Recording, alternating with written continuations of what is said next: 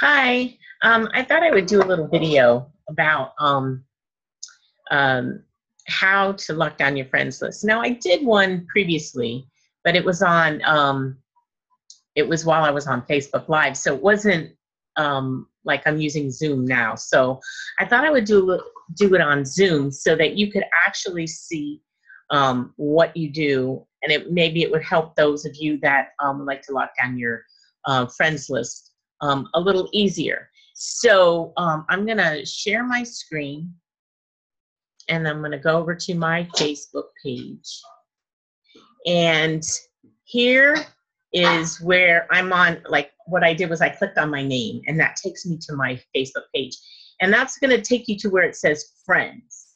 So what you're gonna do is you're gonna click on friends, and then you're gonna see right next to Find Friends, there's a little pencil there. And what you're going to do is you're going to click on that pencil, and then you're going to click on Edit Privacy. Now, once you do that, this box comes up. And if you can see, I have this set at only me. For my friends list, I have following only me and followers only me.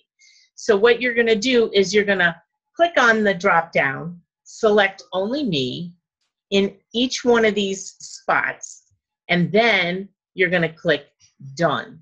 And then nobody will be able to see who your friends are. So you'll be less likely to have your friends list stolen or have people clone you.